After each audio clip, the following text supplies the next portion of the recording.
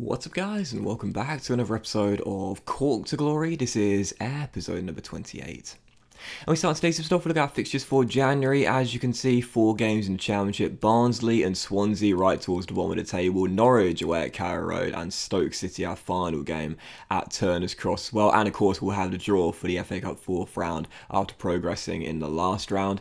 A real brief look at our budget as well. Now the transfer window has opened. It's just over 1 million, maybe like 1.25 million with wage budget alteration. But to be honest, as you take a look at the squad here, right now, we're on the best run of form of the season. 5 wins in our last 6 games in all competitions. And I don't feel the need to make changes. You know, in January, we spent big on Gavin Bazunu and Jamie Bowden. The young Irish talents have come in. They've been really, really good. Obviously, Bazunu, I'm really hoping that, obviously, a couple of episodes ago, he saved those 2 penalties in a game. I'm hoping he can make that sort of like a trademark, you know, Gavin, the penalty killer Bazunu.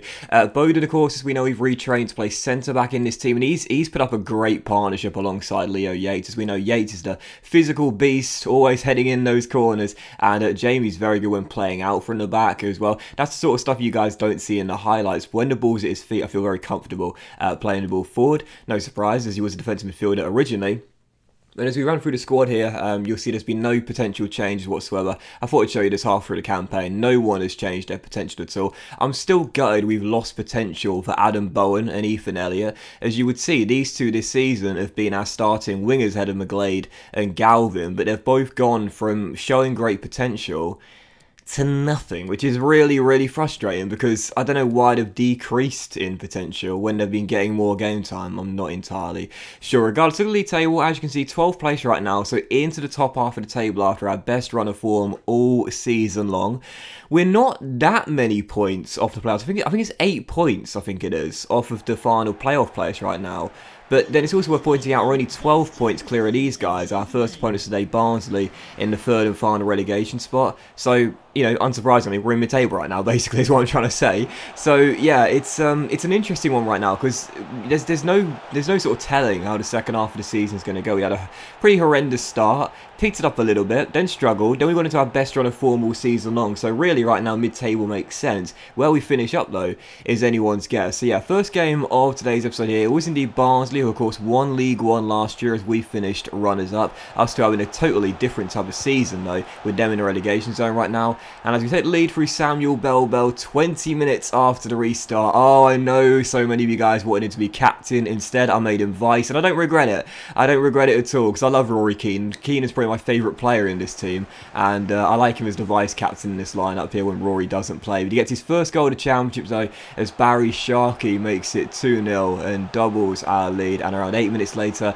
he also gets an assist as well as he finds Eamon Cunningham, and our number 8 makes it 3 as well. So I love to see that as well. 3 of my favourite players in this team, Sharkey, Cunningham, and also Bell getting goals as well. Rory getting one would have put the icing on the cake, but either way, 3-0 the final score, and a very comprehensive victory against Barnsley. So that's now 6 wins in 7 in all competitions, and our best run of form of the campaign so far. We're on absolute flames right now, and again, I briefly touched on it pre-game.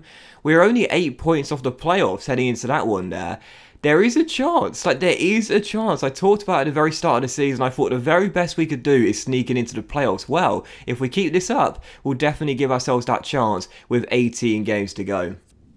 Still, as I simulated through to the Swansea game, I missed it initially, but there you go. The FA Cup 4th round has been drawn. We got Nottingham Forest. That'll be our penultimate game in today's episode there. We're away at the City Ground against Forest. Is Mason Watson going to be there? Well, I guess we'll have to wait and see. But yeah, Nottingham Forest in the FA Cup 4th round there. Right now, they're below us in the table, and whilst we're far better at home, I still feel pretty confident of progressing through to the 5th round for the 2nd straight season, where, of course, last year we were knocked out by Tottenham Hotspur. And for our 2nd of 6 in today's episode here, it would indeed be Swansea City away from home in Wales. Right now, also below us in the table, and a chance to keep the pressure on the boys in the playoffs right now. But 11 minutes after the restart, well, we're not just bad in England, we're bad in Wales as well. We lost at the Cardiff City Stadium against the Bluebirds. Liam Cullen, talk about a blast from the past there. He had a bit of a name for himself in my Swansea FM save, not massively so, but either way.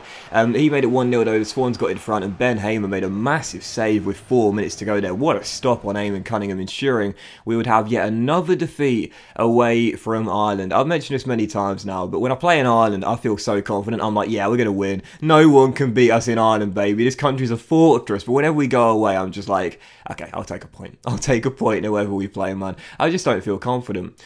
Still following out, we had a loan to buy offer for Dylan McGlade. Of course, we rejected it. McGlade has lost his spot in the first 11, but I really like him. I gave him, I think it was a 3-year extension at the start of the season. I'd much rather keep him as a squad player, even if Elliott and Bowen are now preferred to him in the winger roles. And also, there was a bid for Franco Bellardi as well. Montreal Impact wanted to take him to the MLS, and I was like, well, give me $1.5 million and I'll accept it, but they wouldn't budge on $1 million. I was like, that's not worth it, man. I know it's only a small amount of money, $500,000, but when you're managing at this level and your finances are so low, every penny counts. Every penny counts. And you want to get good value for money deals, both when buying players and when selling them as well. So Bellardi's going to stay here. 66 rated. He's obviously not as good as Barry Sharkey, of course, but as a backup left back, he does a very decent job when required. And he'd started this game as well. Third one of today's episode away at Carrow Road against the Canaries, taking on Norwich City. This season, I thought they'd be pushing for the playoffs right now, not having a great season, but having a great game. Took the lead, then doubled it right towards the end of the match there. We're known for our corners. Unfortunately, we conceded one and got a taste of our own medicine there as Norwich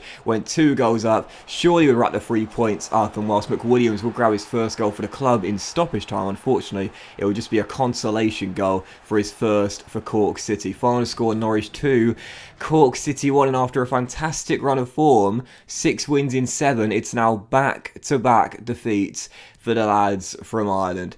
Yep, I've said it so many times and I'll say it again, whenever we're away from home, I just don't feel confident. So for our 4th round trip here to the City Ground for the FA Cup, away against Nottingham Forest, I was thinking, okay, back-to-back defeats, both away from home. We're away from Turner's Cross once again.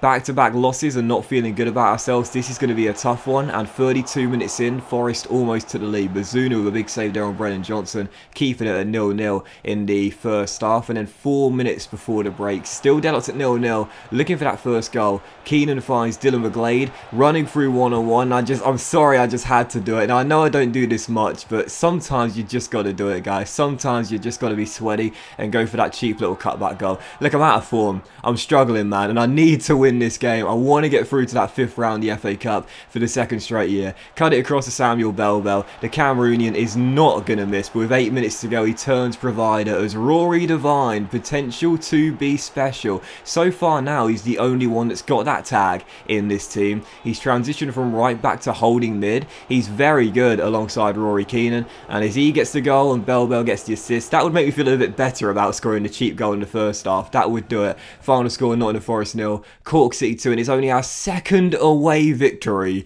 all season long in all competitions. Sorry, 3rd even. Sorry, 3rd. Yeah, we had Preston away at Deepdale and then Huddersfield Town away as well. So yeah, sorry, 3rd away win all season long. But either way, that is incredibly poor, man. What an awful record. Only 3 away wins all season long, but listen, what a time to get it there. In the FA Cup 4th round as we progress through to the 5th round and end our loss streak after 2. So, final game of today's episode, final one of January. It would indeed be Stoke City, the Potters, and oh, they just can't cope with this man. They knew all about Rory Delap's long throw-ins when he was doing it for Stoke City all those years ago in the late noughties in their Premier League era, but Leo, that's the 2nd time he scored against Stoke. They can't stop Big Leo, baby. He headed one in the reverse fixture and heads one in here as well.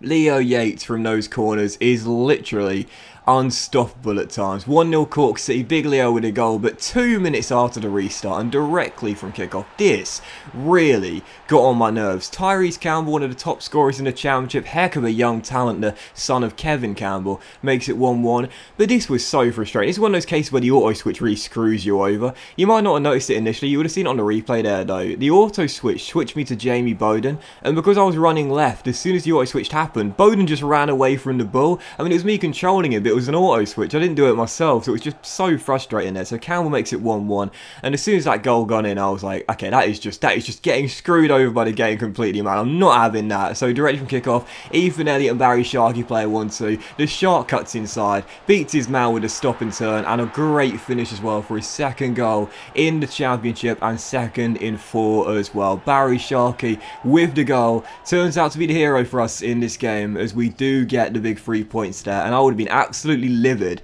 how we only got a point after that ridiculous Tyrese Campbell goal. Sharky, the hero for us. We love Barry Sharky, vice captain number 3, on his way to being a club legend. 2-1 the final score, and a massive win there against Stoke right now, sat in the playoffs, damaging their chances of automatic promotion, as Brighton and Brentford are surely going to run away with it. But for us here, with Bournemouth in 6th with 51 points, the gap is 9 with 15 games to go. I feel very confident we'll stay clear of the drop zone, but can we keep ourselves in the race for a playoff place? Well, I'd say only if we can start winning more championship games away from home. But that was this was the Cork to Glory, guys. Big thank you for watching. Hope you have enjoyed it. If you have, then please do drop a like. Don't forget, it's a quadruple upload weekend coming your way as always, so please do drop a like if you can. Much love to you all, and I'll see you for the very next episode with transfer deadline day and the draw for the FA Cup last 16 as well very soon.